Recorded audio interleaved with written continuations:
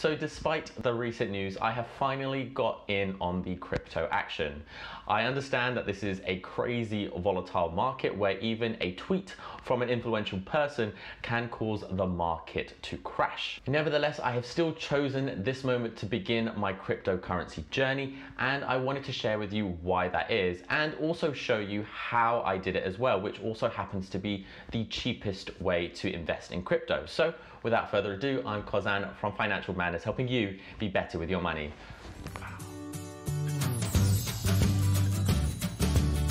So when it comes to crypto, although it has been on my radar for some time, up until this point, it has never really aligned with my personal risk appetite when it came to investing. I was more focused with long-term growth. And of course, as you probably are aware, investing in crypto is highly volatile and very uncertain. Over the last few years, my main focus when it came to my personal finance goals was really to lay down a good solid foundation for my long-term growth.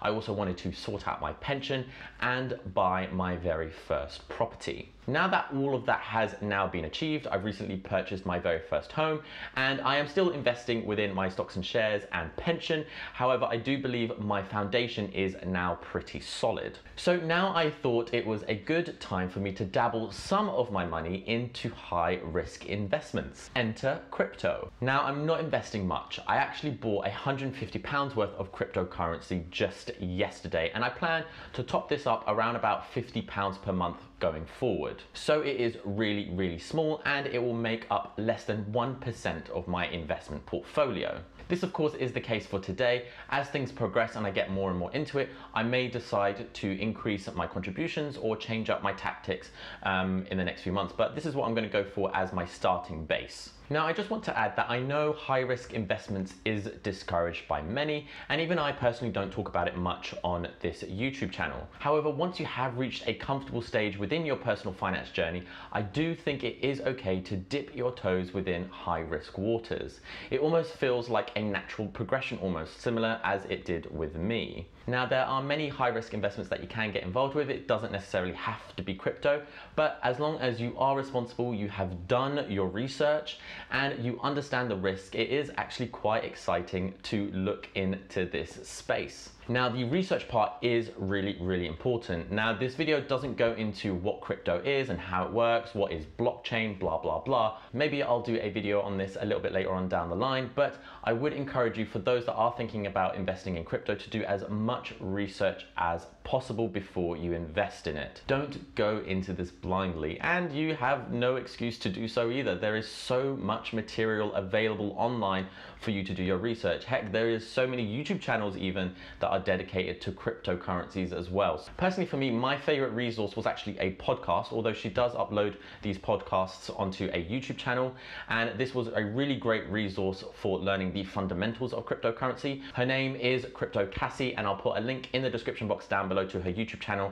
and to her Spotify so you can listen to the podcast for free. So how did I invest in crypto? Now, here in the UK, the three most popular ways to invest in cryptocurrency is through 1, Coinbase, 2, Binance, and 3, Etoro. Now, after investigating all three platforms, I ended up choosing Binance as the platform to go for, and this was mainly down to 2 reasons. The first one being is that they are the largest cryptocurrency exchange in the market. They have more than 500 cryptocurrencies and virtual tokens available. When you compare this to another exchange like Coinbase, they only have about 50. And the second reason I chose Binance is they are by far the cheapest when it comes to buying crypto. Coinbase, for example, depending on how much you're trading in crypto, you'll be looking at fees between 1.49% to 3.99%, which is crazy amounts.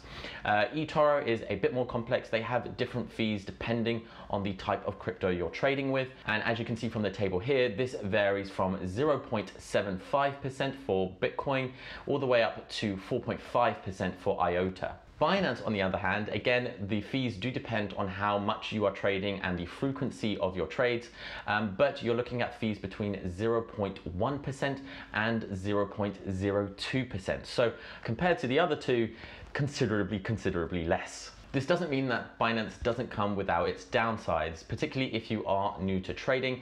At first glance, if you go on their website or their mobile app, their website is very, very intimidating and can seem very, very complex. I did go onto Coinbase to explore their website, and it is by far a lot easier to understand how to buy and sell crypto compared to Binance. But hey, this is what the video is for. I'm going to quickly demo you how you can invest quite easily within Binance. It's not actually that difficult as it may seem. Another thing that you should be aware of is that Binance did experience a quite severe security breach about 2 years ago. So if you are thinking about signing up, I would encourage you to enable a two-factor authentication. That way your account is a lot more secure. Cool, so let's get straight into the demo. So now we have navigated to the Binance main page. I'll put a link in the description box down below so you can access this straight away, just in case you are unsure, because there has been reports of some scammy websites replicating the Binance feel, but in actual fact they are stealing your data. So I'll put a link in the description box down below. I also have a referral code which you're more than welcome to use. If you do use that referral code, I do actually get a small commission, so I'll put a link in the description box down below for that as well. So on the main page, to register with Binance, you just go over here and click on the register button. And for me, this was actually a very straightforward process. I asked all the questions that you would typically expect from an investment platform. So the initial registration only takes a handful of minutes, but if you want to access more features within the website, you can move up to the intermediate level and the advanced levels. Now, to progress onto those, you do have to provide extra verification. One example was I had to provide my driver's license, and that actually was really straightforward as well. So once you have registered, this is what the main page will sort of look like. And if we navigate over here onto wallet and go to fiat and spot, you can see the cryptocurrencies you actually have, if any. So here it actually lists a whole bunch of cryptocurrencies, but the only ones with numbers is the ones that you actually have available. So you can see I've got some in Bitcoin and Ethereum. So there are actually many different ways that we can actually buy cryptocurrency on Binance, but I'm going to be walking you through the cheapest way of doing this. So let's go over and navigate onto overview just to view what these options are. And we click the deposit button. You can see we have 4 options. We've got deposit cash, deposit crypto, buy crypto with your credit card, buy crypto from peer-to-peer marketplace. So the cheapest way to do it is actually to go through deposit cash, and this is what I did yesterday. Eagle-eye watchers would probably have noticed that the title of this page has now changed to deposit fiat. For those that don't know, fiat is just another word for cash. So don't worry, we are still on the right page. So yeah, the first drop down is to select your currency. So you've got all kinds of currencies here. I'll be sticking it with pound sterling. And yeah, we've got 2 options that are recommended to us. You've got bank card via Visa or MasterCard, which comes with a 1.8% fee. So if we can click continue into that, you can see we just add in the amount. We can also add in a bank card, and there will be a transaction fee. So for example, if we did £150, which is what I did yesterday, you can see the transaction fee is £2.70, which is actually quite a lot. 1.8% is a very hefty fee.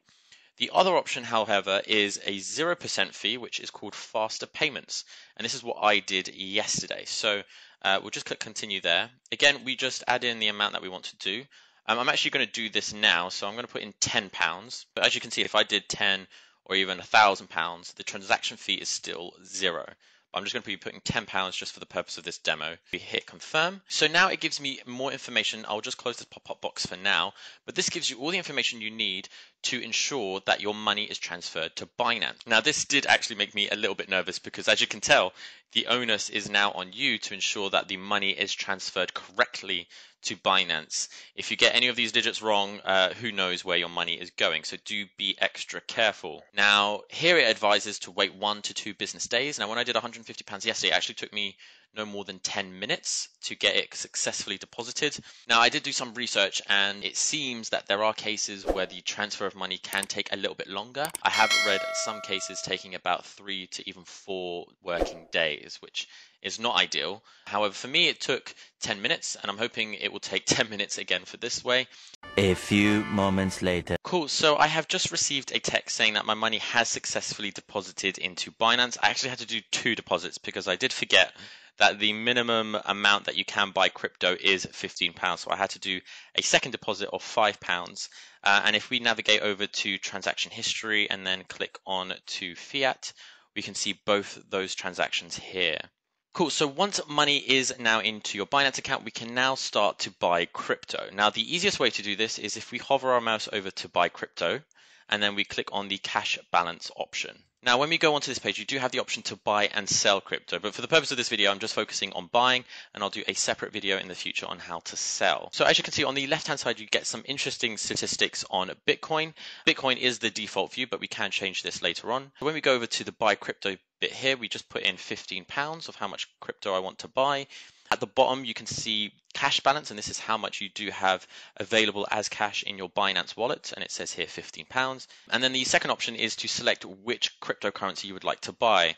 I already mentioned it defaults to Bitcoin, but if you click on it, you've got Ethereum, you've got Shiba, you've got Dogecoin, and if you click on those options, the graph on the left-hand side will adjust for that currency. So once you're happy, I'm not going to actually buy Dogecoin here, but I will click onto the next menu. So if we click buy, and then it gives you a summary order, and you've got 60 seconds to confirm whether or not you would like to purchase the cryptocurrency. So here it gives me a summary. So I'm paying with my cash balance. The price of one Dogecoin is 25p.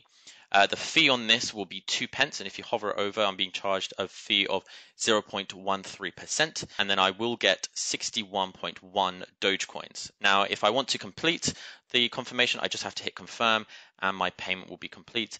I'm not going to do that for this purpose, but we will see Dogecoin appear if we navigate to our wallet over here if I did continue to purchase it.